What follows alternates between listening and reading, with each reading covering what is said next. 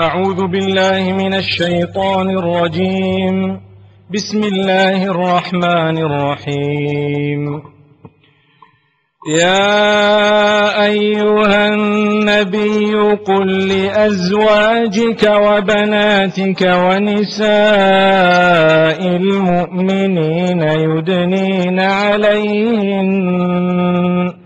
يدنين عليهن من جلابيبهن ذلك أدنى أن يعرفن فلا يؤذين وكان الله غفورا رحيما. لئن لم ينته المنافقون والذين في قلوبهم مرض والمرجفون في المدينة لنغرينك بهم ثم لا يجاورونك فيها إلا قليلا ملعونين أينما ثقفوا أخذوا وقتلوا تقتيلا سنة الله في الذين خلوا من قبل ولن تجد لسنة الله تبديلا. يسألك الناس عن الساعة قل إنما علمها عند الله وما يدريك لعل الساعة تكون قريبا. إن الله لعن الكافرين وأعد لهم سعيرا خالدين فيها أبدا لا يجدون وليا ولا نصيرا. يوم تقلب وجوههم في النار يقولون يا ليتنا أطعنا الله وأطعنا الرسولا وقالوا ربنا إنا أطعنا سادتنا وكبراءنا فأضلونا السبيلا. ربنا آتهم ضعفين من العذاب والعنهم لعنا كبيرا. يا أيها الذين آمنوا لا تكونوا كالذين آذوا موسى فبرأه الله مما قالوا وكان عند الله وجيها. يا أيها الذين آمنوا اتقوا الله وقولوا قولا سديدا يصلح لكم أعمالكم ويغفر لكم ذنوبكم ومن يطع الله ورسوله فقد فاز فوزا عظيما. إنا عرضنا الأمانة على السماوات والأرض والجبال فأبين أن يحملنها وأشفقن منها وحملها الإنسان إنه كان ظلوما جهولا. ليعذب الله المنافقين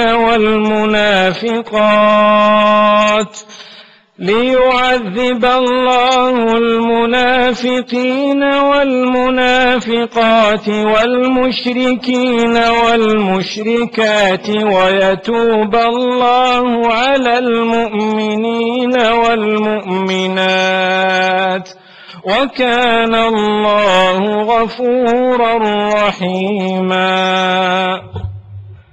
السلام عليكم ورحمة الله وبركاته. بسم الله الرحمن الرحيم. الحمد لله وحده وصلى الله وسلم على من لا نبي بعده وعلى آله وأصحابه أجمعين وبعد. We praise Allah subhanahu wa ta'ala upon all conditions. And we seek Allah's protection from the condition of those who shall be entering hellfire. For indeed the heat in hellfire is far worse than any heat we can taste in the dunya. As the Quran says, قُلْ نَارُ جَهَنَّمَ أَشَدُّ حَرًّا. You should know that the heat of the fire of Jahannam is far worse. So we ask Allah to protect us from that. We praise Him upon every condition. And we send blessings and salutations upon the masterpiece Muhammad sallallahu alayhi wa sallam. And we ask Allah to bless all His household, His companions, to bless every single one of us who are seated here, all those who are listening, as well as those who shall listen, and even those from the ummah who have not listened and may not listen to this talk this evening. We still ask Allah subhanahu wa ta'ala to bless them. They are part of our family, and they are also part of the ummah of Muhammad sallallahu alayhi wa sallam. My beloved brothers and sisters in Islam, once again it brings a smile to the face to witness the brothers and sisters here in this beautiful city of Colombo. And we thank Allah for giving us the genuine feeling that we have within our hearts for one another. And at the same time we ask Allah to accept from us our attendance and the fact that we are trying to learn a little bit more of the deen. If we take a look at the duties we have, we will find the pillars of Islam are 5. We start off with the shahada, the utterance, ashhadu an la ilaha illallah wa ashhadu anna Muhammadan abduhu wa rasuluhu. We bear witness that there is none worthy of worship besides the one who made us, who is Allah subhanahu wa ta'ala. And we bear witness that there is the final messenger, Muhammad sallallahu alayhi wa sallam, is the messenger, the prophet, the one whom we follow, and we bear witness in that regard. Then we have the pillars of salah, which is the prayer. Then we have the pillar of zakah, which is the charities. And we have the pillars, or the pillar of fasting, as well as the pillar of hajj. If you take a look at all these pillars of Islam, when we fulfill them correctly, they will develop our personality. One might ask how? If I bear witness that there is none worthy of worship besides Allah, I will automatically follow His message. And His message is full of personality development. He has told us the do's and the don'ts. And everything we say regarding social conduct is definitely part and parcel of what He has taught. And it came to us through Muhammadun Rasulullah sallallahu alayhi wa sallam. The one who taught this to us is Muhammad, may peace be upon him. So when we utter the words, He is the messenger, it means we are following Him. Like Allah says in the Quran, قُلْ إِن كُنْتُمْ تُحِبُّونَ اللَّهَ فَاتَّبِعُونِي يُحْبِبْكُمُ اللَّهُ وَيَغْفِرْ لَكُمْ ذُنُوبَكُمْ. Say, O Muhammad sallallahu alayhi wa sallam, tell them that if they claim to love me, meaning if they claim to love Allah, then they should follow you, the messenger. So the sign that I love my maker is that I follow his messenger. That is the sign that I love my maker. And it would be the sign that you love your maker, that you follow the messenger. And if you follow the messenger, he is the one who brought the message to you. Today you have a band of people who will say, you know, I only adopt what is in the Quran. And whatever the Prophet brought, that's not important. The reality is, well, he brought the Quran. That's a reality. He is the one who brought the Quran. So it is through him that we got it. Allah subhanahu wa ta'ala did not come to me or to you to say, take this Quran, here it is. It came to us through the messenger. So we got it from Muhammad sallallahu alayhi wa sallam, and we believed, and we still believe, that he has brought it with amana, and he has brought it fully with a trust from Allah subhanahu wa ta'ala through the angel Jibreel alayhi salatu was salam, and it is handed to us. So where does personality development come from? When it comes to the messenger, may Allah's peace be upon him. Aisha radiallahu anha, the wife of Rasulullah sallallahu alayhi wasallam, she was asked about his character, his conduct, his personality. She answered using one word, and this hadith is mentioned in Sahih al-Bukhari. كَانَ خُلُقُهُ الْقُرْآنِ. His character and conduct or his personality was the Quran. So that one word summarized the whole character of this masterpiece, Muhammad ibn Abdullah al-Hashimi al-Qurashi sallallahu alayhi wa sallam, may peace be upon him. So if we take a closer look at his life, we will find through the books of history, the books known as the books of Seerah, that have recorded every aspect of his life. The way he spoke, the way he treated the Muslims, the way he treated the non-Muslims, the way he treated his family members, the way he resolved matters even prior to him being given the prophethood, the way he addressed community issues and matters, how he was looked at as the most trustworthy person. Amazing. All this points towards the masterpiece. When people did not like him and they swore him, he never swore them back in return. He knew he was not only a Muslim, but he was the messenger. And this is why we all know the story of the lady who had sworn Muhammad sallallahu alayhi wa sallam, and there are many such stories that are in his seerah and in his history. And he was helping her carry her goods from point A to point B. And as he was walking with these goods, she began swearing him, not knowing it is him in front of her. And he is the one helping her. And he was saying, there is a man in Mecca, you dare listen to him. Very bad man, he is swearing our forefathers. He doesn't agree with our gods. He is doing this, he is doing that. And so much she spoke. At that moment he was silent. He did not say a word.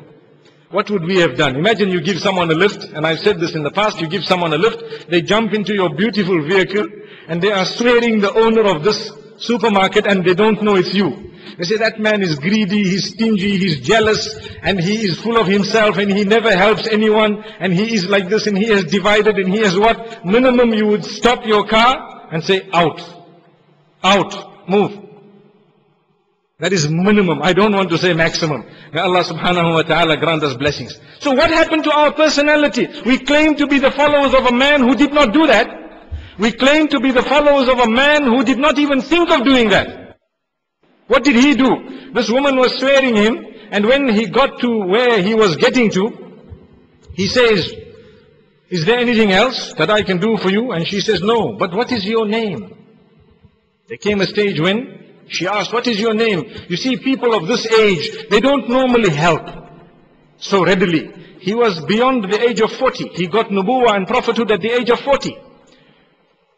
And so, imagine how old he was, and he was helping and assisting a lady, an elderly lady, who was not related to him. He didn't even know her, she didn't even know him. For us today, I think a lot of the young would agree that we would only help someone if they really looked good enough to help. Allah protect us. Yes, it happens. Sometimes even the others, slightly older, fall into the same trap.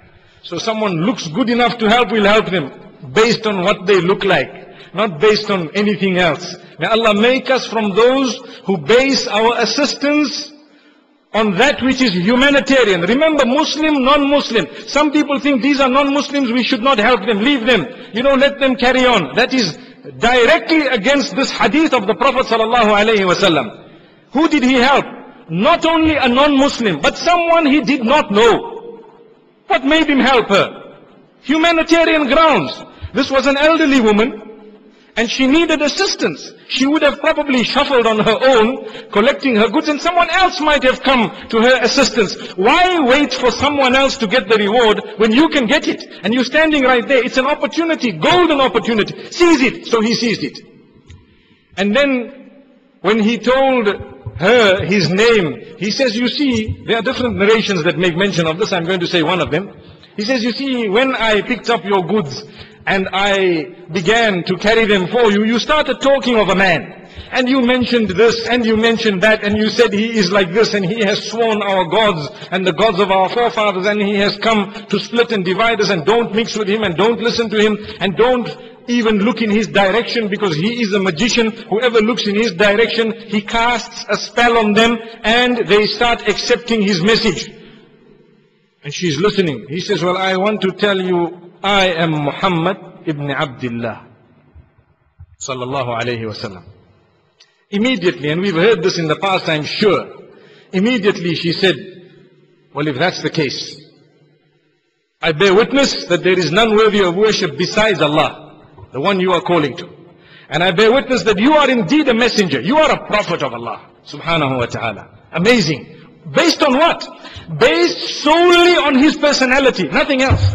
Anything else? Not a word. He did not yet give her da'wah. He didn't tell her Allah is one and this. She knew everything. A lot of the non-Muslims already know a lot. But they are waiting for us to behave in a manner that our messenger has taught us.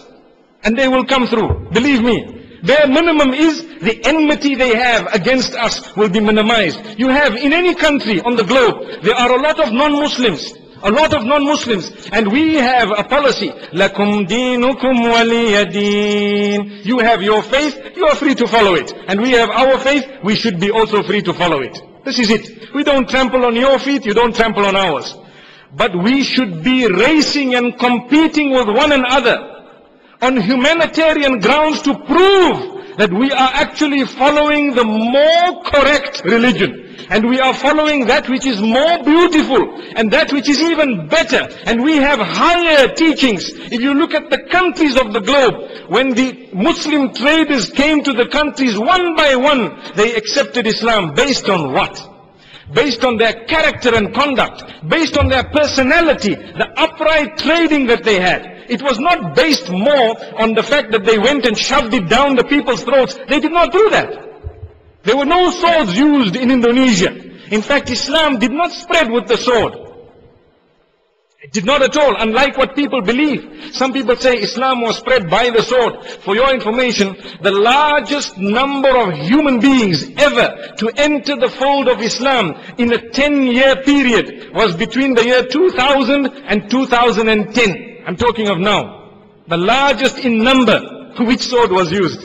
If any, they were used against us rather than anything else. May Allah subhanahu wa ta'ala grant us an upright understanding. So, I am only speaking of the first pillar of Islam. Still, we have uttered, I bear witness that there is none worthy of worship besides my Maker, Allah. And I bear witness that Muhammad, may peace be upon him, is his messenger. That bearing of witness automatically will make us follow this example. Where are we and where is the example? It is about time we looked at it. Aisha radiallahu anha says, his personality was the Quran. Look at the Quran. I read verses before you where Allah subhanahu wa ta'ala is saying, O you who believe, be conscious of your Maker at all times and only utter that which is upright. قُولُوا قَوْلًا سَدِيدًا. Utter that which is upright. Don't utter that which is not upright.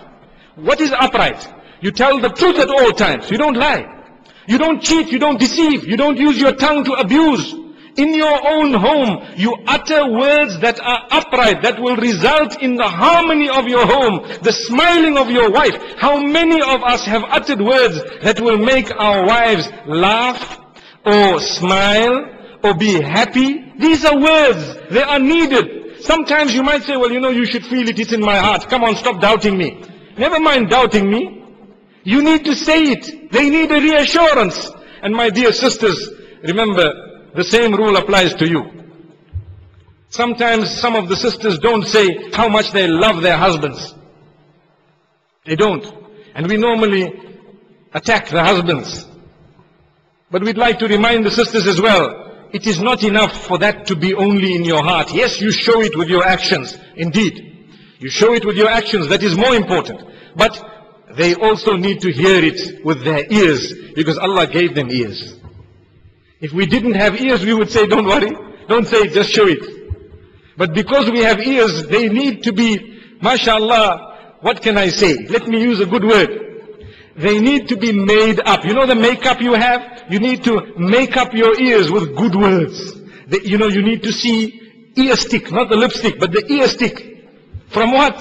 From kind words uttered by those who are closest to you. Your loved ones, your wife, your children. Have you uttered it to your children? How many of us have told our children, my son, I love you. My son, my daughter, you are the most important person in my life. I think many of us have grown up thinking that that is taboo. Yet the Prophet ﷺ made sure that he kissed his children and his grandchildren, and he kissed little children as well, and he made it known that he loves them to bits and pieces. And he was so much engrossed in love with them, with his own children and grandchildren, that one day in Salah, one of his grandchildren was on his back and he could not get up from sujood. Firstly, what was the child doing in the masjid? Today we have a child of that age in the masjid, I think we will tear down the whole masjid. People will rip you to pieces. What is that little baby doing here? And secondly, on top of the imam. And thirdly, delaying getting up from sajda. What did Muhammad sallallahu alayhi wa sallam do? He continued, Subhana Rabbi al-A'la. He continued in his sajda. And when the Sahaba radiallahu anhum tried to have a look at what was going on, because it was something very important, there was a delay here.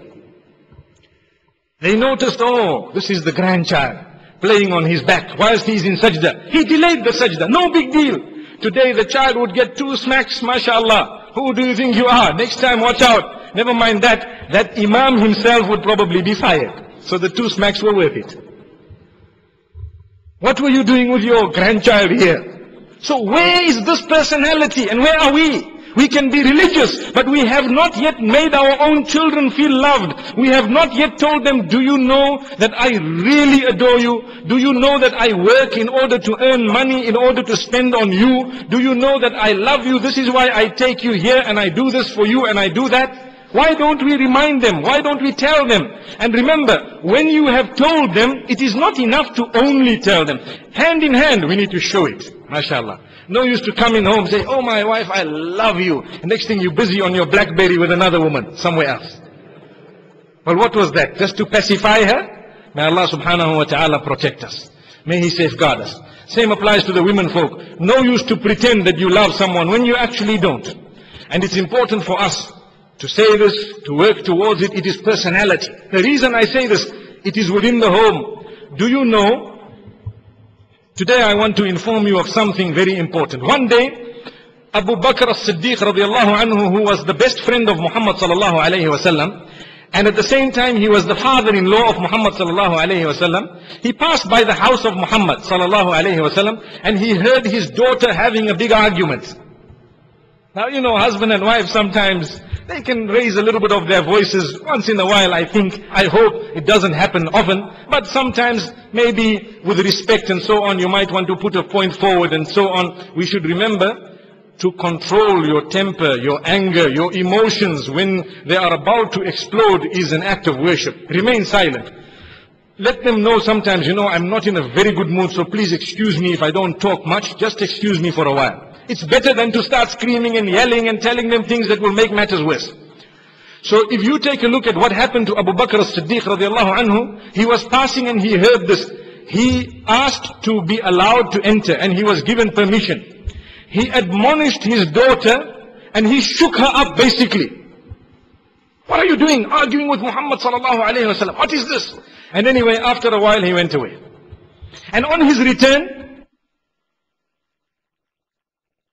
he heard them laughing. Allahu Akbar. He heard them laughing.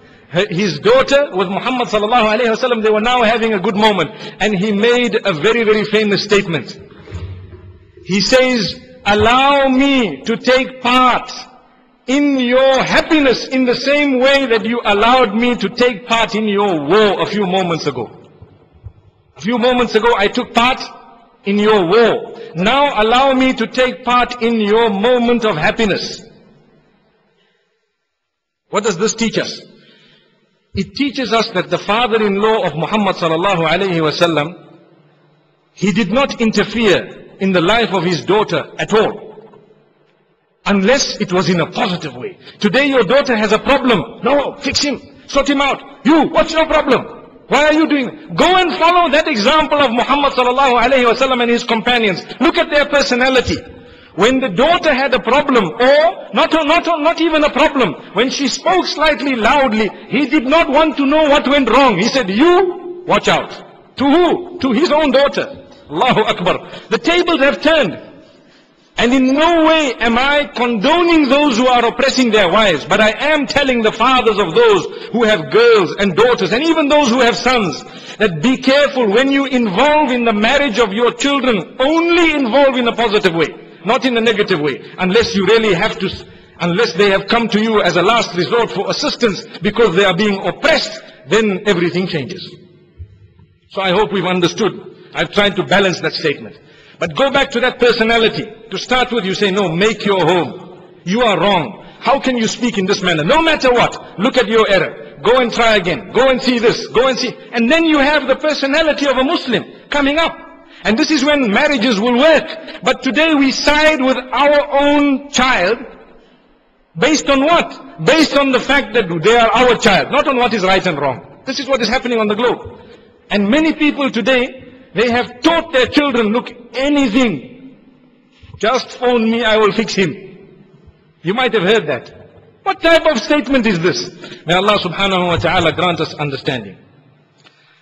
Then we have so many other examples in the life of Muhammad sallallahu alayhi wa sallam, and this is where the term Muhammadur Rasulullah sallallahu alayhi wa sallam comes into play.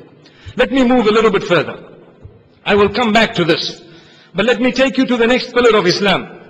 The pillar of Salah. How is it that it will develop my personality?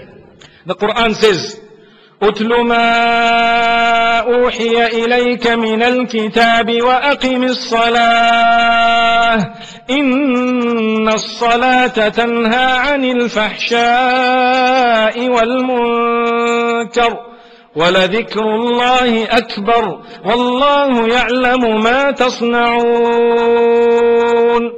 Read that which has been revealed to you in the book, which is the Quran. And establish your salah, your 5 daily prayers. For indeed salah prohibits from evil and immorality. And indeed Allah is the greatest and He knows exactly what you are doing. Amazing. Allah is telling you salah prohibits from immorality and evil. Let me inform you how. If you are in the condition of wudu, and you know that you are remaining in the condition of wudu, then automatically there are certain things you will not engage in. Because you know they will compromise your wudu to start with. So we are taught to remain in the condition of ablution as far as possible. Number one, it calms you down, it cools you, it protects you from the devil, and it keeps you away from certain sin. That is only starting with wudu. Number two, we know that the prayers are spread out through the day. So I've read my morning prayer. What am I doing? If I am a real Muslim, I would know that I am busy with my Maker. I have raised my hands, I have tied them for my Maker. In my prayer, I will look onto a certain spot. I'm not going to look around. You know, you don't find people praying and they're admiring the chandeliers in the mosque and they're looking this way, and then suddenly they look up a little bit, they look down, they see the carpet, you know, and they look the other way, they see another man there, and they might say, you know, sorry, I might not meet you later, let me greet you now. That does not happen in the masjid. Why? Because we are taught to look in one place. One of the reasons is, if 5 times a day you can, for the sake of your Maker, put your eyes on one spot, then for the rest of the day it should be easy for you, for the sake of your Maker, to put your eyes lower where you are not meant to be looking. Amazing. But when your salah is not in order, then everything else you're looking everywhere. That man who cannot lower his gaze, and that woman who does not lower her gaze, in salah, she has one of two things, or he has one of two things. They either don't look where they are meant to be looking, or they don't have concentration. One of two things. May Allah protect us. So sometimes people ask you, I need concentration in my prayer. My beloved brother or sister, start by lowering your gaze elsewhere. Then when you lower your gaze in salah, it will come with concentration. Otherwise, when you lower your gaze in salah, and it has not been lowered outside, may Allah protect us, the devil can come and make us think of the dirtiest things whilst we are in salah. Why? Because we didn't bother lowering our gaze. We were worried about everything else. So much so, That to occupy your mind with that which is unnecessary can also snatch away the concentration in salah. You have occupied it with the latest car and the latest phone and this and that iPhone app and this BlackBerry app and this thing and that thing and this person and that person and oh what have you, this deal and that deal. As soon as you enter salah, you know, Allahu Akbar, and all you are paying is just lip service to it. And the Imam is reading and you're happily just thinking, oh yes, you know, as soon as I finish, I saw that deal, you know, it's Christmas time and that shop had a deal. I need to, you know, quickly get that as soon as possible before it is out of stock. And the Imam says, Allahu Akbar, to go in ruku', and you are still thinking, oh yes, I will go. Oh, okay. You know, suddenly you are alerted to say the Imam is gone down. Your deal is not complete in your head, but the Imam is gone down. So what are we doing? Our personality is not being developed because we have not understood the essence of our prayer. Some of us could not even be bothered to pray 5 times a day. How dare? And then we want to say, I need to develop. Let me tell you, Islam is a religion. Allah says, if you don't want to follow it, we don't need you. We will bring others who will follow it. And wallahi, it is growing so rapidly. Never in the history of the globe has the globe witnessed so many people entering the fold of Islam. What are they seeing in it? They are seeing what we always know, but we don't want to follow. So you find all these weird sects that are coming about, that are telling you, you know, it is permissible to listen to music, and it is permissible, and it is not important to look at the hadith and so on. All this are people who were sometimes born Muslims. Because those who have come into Islam, they are far stricter. Far stricter. But you have people born Muslims who start debating. Allah says, may Allah protect us. وَإِن تَتَوَلَّوْا يَسْتَبْدِلْ قَوْمًا غَيْرَكُمْ ثُمَّ لَا يَكُونُوا أَمْثَالَكُمْ. If you are going to turn away, we will replace you with others who will not be like you. They will be different. They will worship us. They will come forth. They will engage in what we have told them to engage in a proper way. And they will abstain from what we have informed them to abstain from in a proper way. So, my beloved brothers and sisters, the deen is something we need to hold fast upon. If we don't, it's going to slip out of our hands and someone else will hold on to it. We need to know that. Let us make an effort. We are so fortunate. Wallahi, if you study religions and you have studied Islam in depth, you will know that you have a blessing. You will know that you are so blessed. And this is why we say, never underestimate the Almighty and His power. Never ever think that you are a write-off, written off. Never think that. Why? Because a little flicker in your heart can change you forever and ever. But the problem is, when you have one reminder, so it's like trying the engine, and then you haven't really kicked it up to when it starts. After a while, you get another reminder, so you try your engine again, but you haven't allowed it to crank until it actually starts. And then you have a third one. By the time 4 or 5 happen, the carburetor becomes flooded and you will not start it. It's over. What does that mean? It means Allah will send you one reminder, you'll feel in your heart, I want to turn. Allah sends you another reminder, you feel in your heart, I want to turn. Allah sends you another reminder, you feel in your heart, I want to turn. That feeling in your heart is not going to continue forever and ever. After a while, your carburetor will be flooded and you will not get that feeling anymore. And it's not going to come to you. So when you have a feeling, let me turn to Allah, turn now. Don't wait for tomorrow morning. Remember, it is La ilaha illallah, Muhammadur Rasulullah sallallahu alayhi wa sallam. That is the statement that will take us into paradise. We know it. We've understood it. We should try and learn more about it, put it into practice, consider ourselves those who are fortunate. And this is why we tell the sisters who do not want to dress properly, they don't want it. They say, no ways, I'm not bothered. Sometimes you now get people who are telling you, why do I need to cover my hair? Where in Islam does it say cover your hair? A'udhu billah. And they say, show me the evidence. What do you mean, show me the evidence? It's full, it's there. And you may debate and argue till you turn green. But remember, people might not want to argue with you. They will leave you at times because of the way you've asked the question. And what I want to say is, if a person does not want to dress appropriately, Allah creates another 10 somewhere in the villages of Africa who dress more appropriately. Somewhere in the corner of Sri Lanka, people who cannot even afford proper clothing, but they will dress properly. There is a hadith that I read yesterday, connected to yesterday's topic on calamities, where there was a woman who was described as an African woman who was a sahabiyya, a woman who met the Prophet ﷺ and said, "O Messenger, peace be upon him, I have a sickness where I suffer seizures." You know, she faints, she suffers seizures. "And I'd like you to pray for me. Because when I suffer the seizure and I don't know what's happening, part of my body shows. Part of my body shows and I don't even know." So the Messenger ﷺ says, if you want, you bear patience, and in return, Allah gives you Jannah. And if you want, I can pray for you, and you will be cured. Now this is a choice that is not easy. If someone tells you, I can pray for you, you will be cured, or you bear patience on this condition, and in return, Allah will give you paradise. Nothing else. Paradise. What do you think this young lady decided to choose? I think me and you, let's be honest, we would say, you know what, pray for me, I need to be cured. I need the seizure to stop. I need this difficulty I am in to stop. I need this calamity to stop. She was very intelligent. She says, "O Messenger, sallallahu alayhi wasallam, I choose paradise." Allahu Akbar. I choose paradise. But ask Allah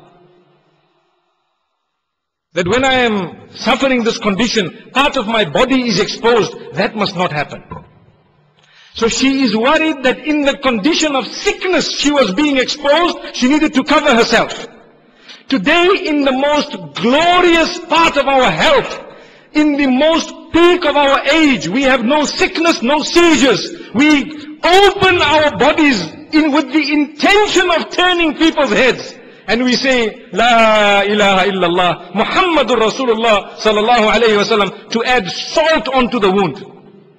Allah protect us. Look at the example. Then we don't want calamity to come in our direction. Then we don't want anything to happen. How? We have lost that Islamic personality. Look at this lady. What type of a Muslim was she?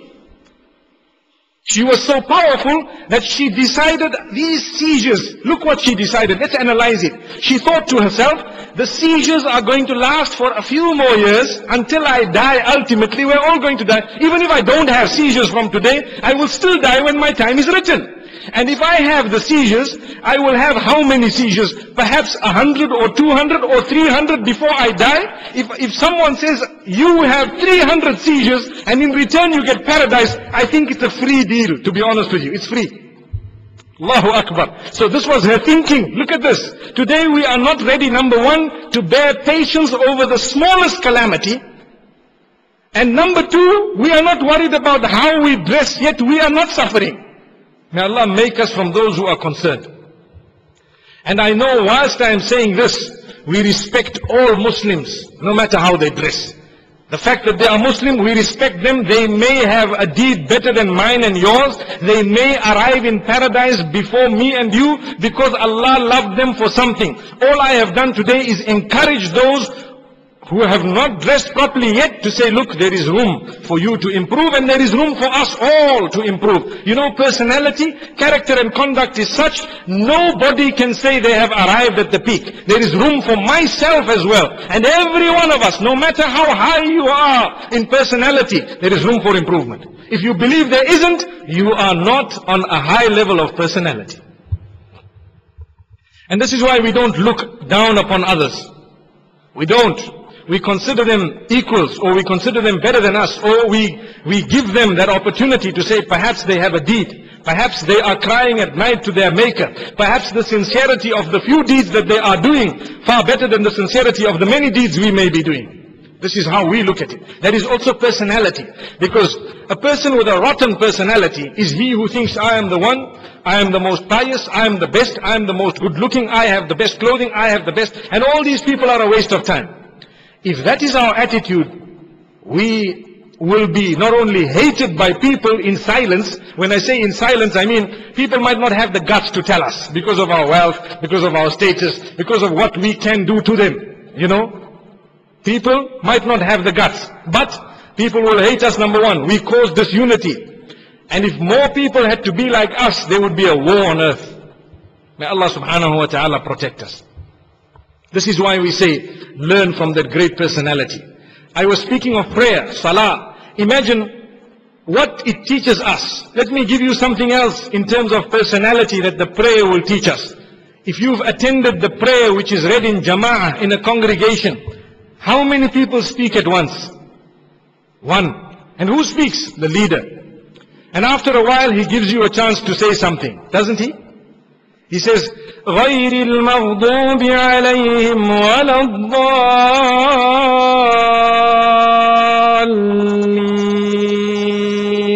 And what do we say? Ameen. I'm sure you all know that, and we all do that. But can you say Ameen whilst he is saying, اهدنا الصراط المستقيم? And you say Ameen. صراط الذين أنعمت عليهم. Ameen. Can you say that? We are taught not to speak out of turn. Wait for your moment, then you utter what is required of you. We are being trained automatically. Personality development through salah. Look at this. If you have a meeting and 50 people want to talk together, it's better for you to walk out. Because nobody's going to make heads from tails. Allahu Akbar. No one. You have one person speaking at a time. When you have to say something, you can raise your hand. When you are given the opportunity or the permission, you can say what you want on condition that you don't waste people's time, and on condition that you realize what you have to say, the best words in the shortest time, and you get across the message. We learn that from where? Personality development from salah. And I've just given you one point. I can still give you another point.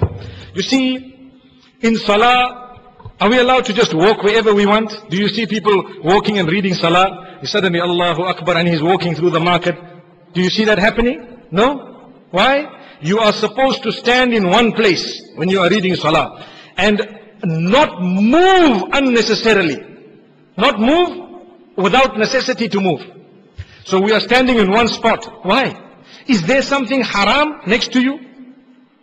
Is there something wrong in the masjid? Is there something unclean? No. It is just Allah's decision to say don't move. You are standing in front of your maker. If I can, for the pleasure of my maker, put my feet at a spot which will please him 5 times a day without moving, then I need to know that outside the 5 times of the day, I should only put my feet in a place which will please him. What's the point of walking towards the nightclub when I was reading salah 10 minutes ago? I could keep my feet on a spot for him, but now I can't keep my feet from going into a nightclub for the same creator. So if my salah was in order, and if my standing was in order in salah, then I won't go to a haram place, and I won't end up using my feet to walk towards that direction, because I have trained myself and I've been trained 5 times a day to stand in a spot. My personality was developed automatically. This is why Allah says, إِنَّ الصَّلَاةَ تَنْهَى عَنِ الْفَحْشَاءِ وَالْمُنْكَرِ. Salah prohibits a person from immorality and evil. Part of immorality is when we speak that which is immoral. Imagine, if I am to read salah, I say, praise be to Allah, Lord of the worlds. He is the owner of the day of judgment. You know, most forgiving, most merciful. You alone we worship. You alone we seek help. Guide us to the straight path, the path of those whom you have favored, not the path of those who have earned your anger, nor those who have gone astray. And we say Ameen, and we are uttering pure words from our mouths. 10 minutes later, we are swearing. What does that mean? That salah taught us nothing. Nothing. We probably don't understand what we are saying. Nothing. When I say, قُلْ هُوَ اللَّهُ أَحَدٌ اللَّهُ الصَّمَدُ, and you find later on, the man says, this man knows how to say it very nicely. His voice is beautiful. Forget about the voice. What is the message? What is the message? Allah is one, alone. Subhanallah, completely independent, no one like unto Allah, in none of His names or qualities, and so on. And then a person who says that with a true heart, do you really think he can go home and start swearing his wife and children? Do you really think he can come onto the street and look at someone and say, you know what, this person is very, very bad, and start swearing them huge swear words? Can they do that? If their salah was in order, they wouldn't do that. The same applies. The typical problem we have in nearly every masjid on the globe. Nearly every masjid on the globe, we have a certain problem. when we get to the time of Jumu'ah, Friday prayer, or the Eid prayer, or very important prayer, something important, we find some of the most pious who might be rushing to read their salah right in the front. They parked their car blocking the neighbor, mashallah, blocking the neighbor. Well, if you want to do that, there is no problem.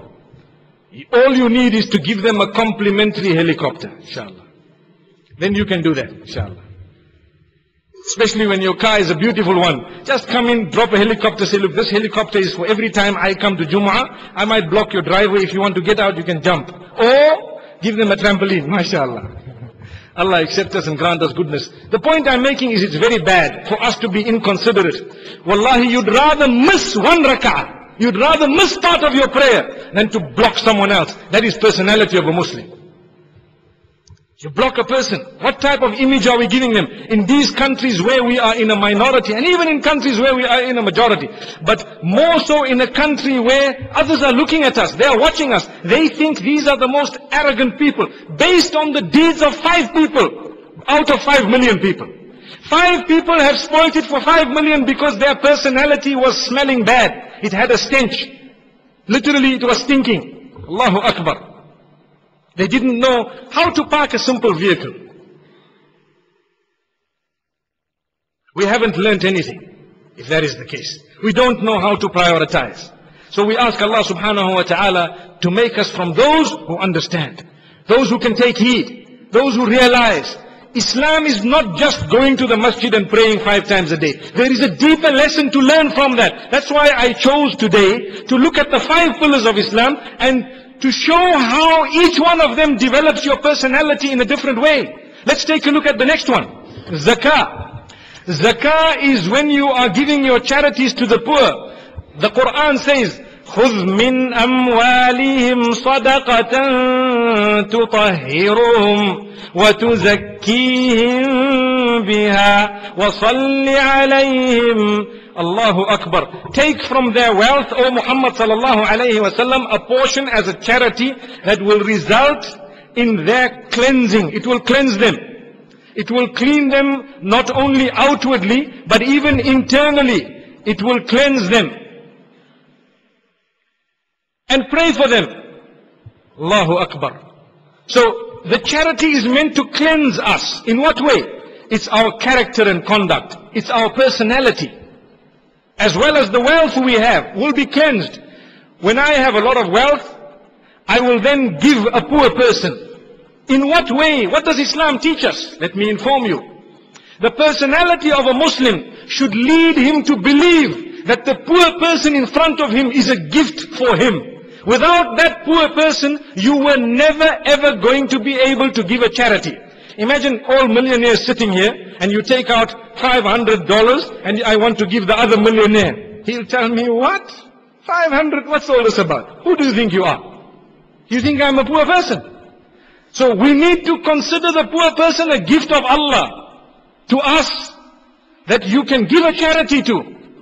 And the hadith says, charity, as-sadaqatu tudfi'ul bala. You know, the charity would actually extinguish the calamity that is coming in your direction. So before embarking on a journey, you give a little bit of a charity. Before embarking on a journey, you give a charity. When something important is about to happen, you give a charity. Before an examination happens, you give a charity. To whom? To those who would accept it. Who will accept it? The poor. So when you look at a poor person, speak to him with respect. Speak to him with respect. Consider him a senior, not a junior. Consider him a gift of Allah sent to you, through whom you can fulfill an act of worship. The sad reality is we don't do that. You see a poor person and a worker, and you say, yeah, by the way. Anyway, some people will even maltreat them, laugh at them, scoff. Bare minimum is, they won't even consider them human beings sometimes. Allah safeguard us.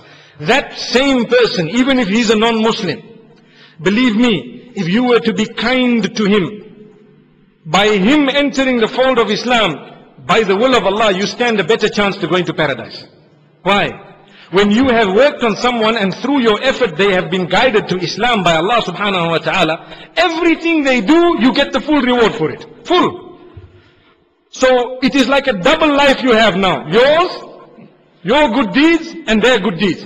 When you read Salah 5 times a day and he has read Salah 5 times a day, you get the reward of 10 Salah. When he ends up giving zakah, you get the reward of the similar amount. So you gave yours, and whatever he gave, you still get the reward for it, because you brought him to the goodness. And this is why the Prophet ﷺ told Ali ibn Abi Talib radiyallahu anhu, Wallahi, لَأَنْ يَهْدِيَ اللَّهُ بِكَ رَجُلًا وَاحِدًا خَيْرٌ لَكَ مِنْ حُمُرِ النَّعَمِ. Wallahi, for Allah to guide through you, even one person, is better for you than whatever the greatest material wealth of this world has. Because of this. So we need to know, when giving charities, it is something good. It purifies our wealth. And it results in the development of our personality, if only we do it correctly, for the sake of Allah. And this is why also, when people have clung, or when they cling to wealth, and they are stuck to it, and they become stingy, and they don't want to give anyone, Allah subhanahu wa ta'ala rectifies that weakness by developing the personality, by compelling a person to give out a certain amount. You are compelled. And you are not supposed to be so stuck to that wealth that you will compromise your religion, your ethics, your personality as a Muslim, the teachings of Islam, in order to earn $1 or $2. We should never do that. Why is this? This is because if everyone had to do that, and believe me, it's happening in some parts of the globe, where people would just want to earn by hook or crook, literally by hook or crook, they want to earn. If that is the case, life would be full of mafias. And each one would want to outdo the other. And even when you become so wealthy, you won't be able to stomach one deal that another person has got. Because it should have come to me. Why did it go to them? This happens sometimes to the mega wealthy. What happens to them?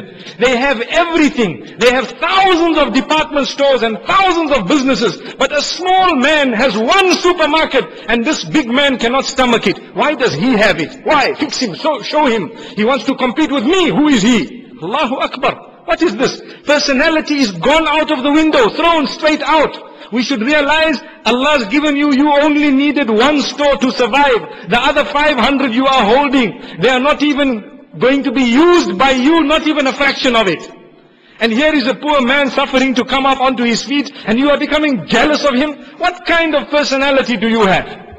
So Allah says, you should be happy to set up a fellow Muslim or even a fellow human being in business and see them grow. Allahu Akbar. What did the Sahaba radiallahu anhum do?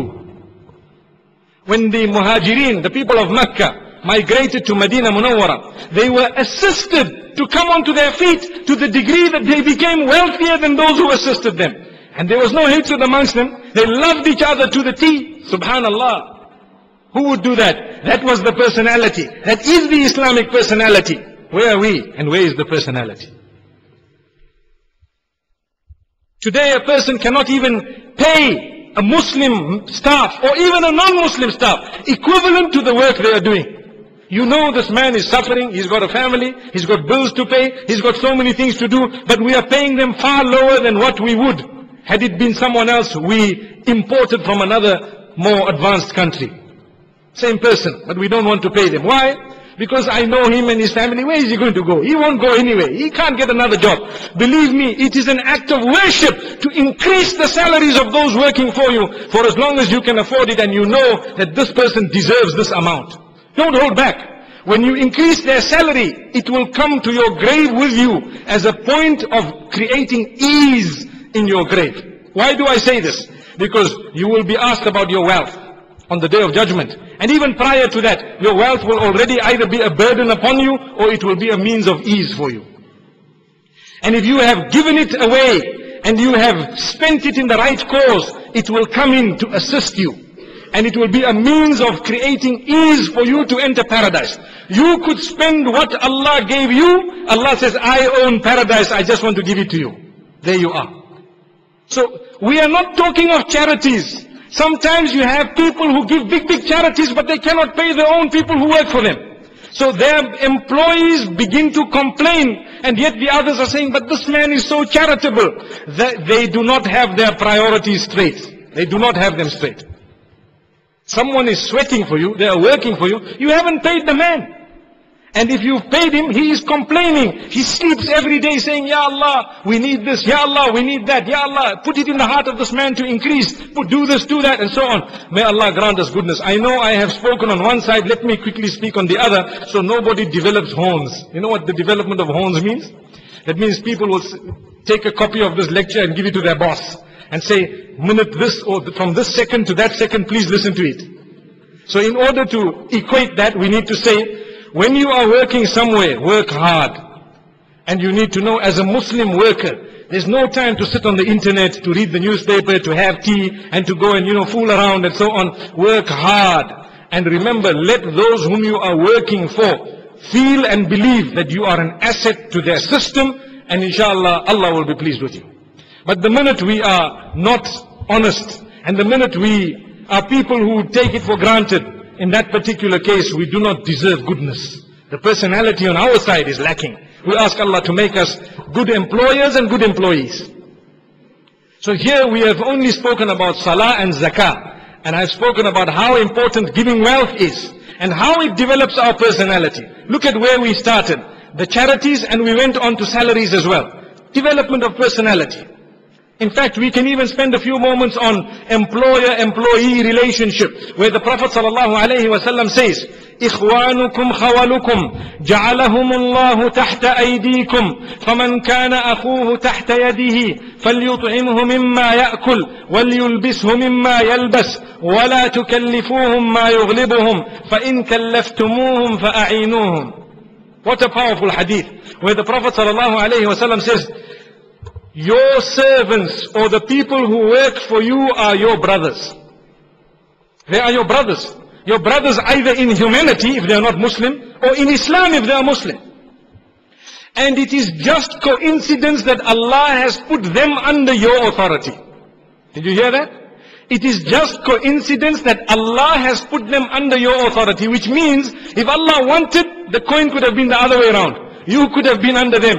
And there may come a time when your grandchildren will be under their grandchildren. How many times it has already happened, where there were wealthy people whose fathers used to work for, or people's fathers used to work for the wealthy, and today those grandchildren of the wealthy are working for the grandchildren of the one who was working for the wealthy. Allahu Akbar. If you've seen it, it has happened. So the hadith continues to say, Allah has put them under your authority. So whosoever has a brother under his authority in this manner, he should feed him with similar food to that which he eats. Allahu Akbar. And he should clothe him with similar clothing to which he clothes himself. It's a tough one, isn't it? Very tough. And the hadith continues to say, and do not ask them to do something so difficult to do. If you want to instruct them to do something very difficult, you stand up and help them. Allahu Akbar. That is personality. This is Islam. This is what it is. So when you are giving people, make sure, if not exactly your clothing, at least something they are comfortable with. At least something they are comfortable with. And you tell a man, you know what, take these rocks and put them there. And he's one man and he looks at you, he says, yes sir. And in his mind he's thinking, I'm going to suffer, and then he's trying to lift it and he's sweating and so on. Wallahi, a good Muslim, you can have been a boss and 10 bosses inshallah, and you can be a big boss also, and a very big boss also. But you can also roll up your sleeves, take out your shoes or whatever you'd like, or put on gumboots and say, look, you hold that side, I hold this side. Wallahi, in a few moments he will realize this man is following a heavenly religion. In a few moments, he will realize this big boss that the whole world looks up to has put down all his pride and he's come to give me a hand. I am working for him. And he's telling me, let me carry this side of the crate and you carry the other side, and together we'll take these 20 crates onto the other side. Subhanallah. That is development of personality. There we are. The same applies in business. When the Prophet ﷺ passed by the man who was selling dates, and he put his hand in and he felt the bad dates at the bottom and the beautiful dates at the top, what did he say? Ma hadha ya sahib at-ta'am. What have you done here? Man ghashana falaysa minna. Whoever cheats and deceives is not from us. He cannot be from us. You want to shortchange the people. You want to write a check that is going to bounce. You want to intentionally put a signature that doesn't even spell your name. So in order to gain a week or two time, Allah protect us. This is happening amongst people who call themselves Muslim and amongst people who might pray 5 times a day. But because they think that Islam is confined to the masjid, the minute they come out of the masjid, they are somewhere else doing something else. I need to make a quick buck. Why? Because I have my family to look after. What type of money is that going to help? Then you find a child in this direction, the other child in the other direction. Why is this happening? Because your wealth is dirty. Allah protect us. We need to know this. Develop our character. Let's move on to something more than zakah. Let's look at fasting. What is fasting all about? Fasting has so many benefits. It's a pillar of Islam. But it develops our character and conduct and personality. When we have forced ourselves to stay away from food and water that is right there, what will happen? And from sexual desires that are permissible, we stop ourselves from it. In order to do what? Personality development as well. Which means there are many reasons, but this is one. It's our topic. We need to speak about it. You get to realize the condition of the poor. You get to think to yourself that there are some people who cannot afford food or who do not have it at all. And here I am, I can't even stand 12 hours without it. So it should be making you want to help them. And a lot of people give out their charities in the month of Ramadan to the degree that the reward is multiplied in the condition of fasting. We know that. Your heart becomes soft. A person becomes generous. Amazing. So it develops our character and conduct again.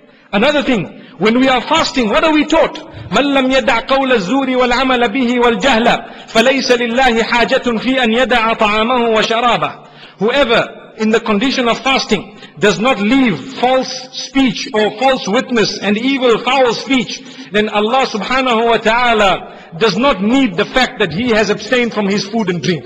It doesn't help in any way. Nothing.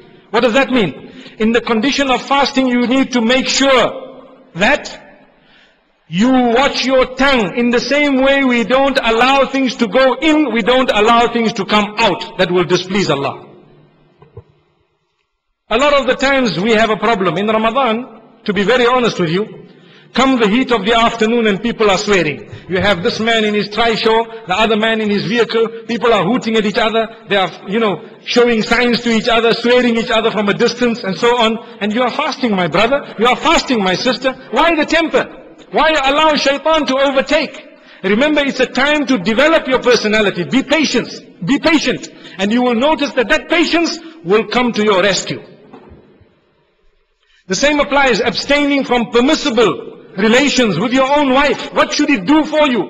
It should develop your personality to say, in the condition of fasting, I could stay away from this. When I'm not fasting, I will appreciate it, that which is permissible. So if I can stay away from that which is allowed, from that which is permissible for these many hours, then surely I can stay away from that which is not permissible at all for the rest of my 11 months. But when a person hasn't fasted properly, what development of character do they want?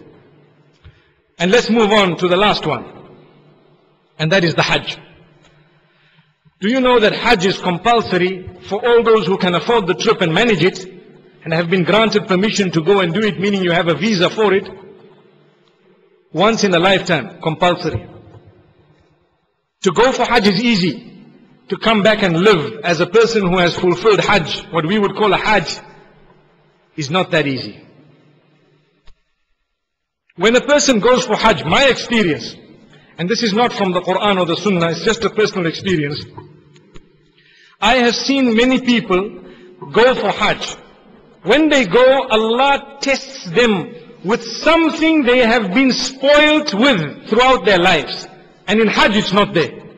What does that mean? If you have lived in the most luxurious home throughout your life, when you go for Hajj, I've seen it happening to many people, and I've spoken to a lot of people. There will be something wrong with the accommodation. Why? Allah wants to test you. Brother, you are going to be forgiven all your past sins. You're going to be dipped literally into something where you're going to come out as clean as the day you were born. We all know that. That's what happens. You think that comes for free? Comes with a lot of patience. So whatever you've been spoilt with throughout your life, that particular item you will be tested with. So if you have a luxurious home, you might have a problem with your accommodation. Not because of anything. Allah wants to test you to say, hang on, your personality, we want to develop it here.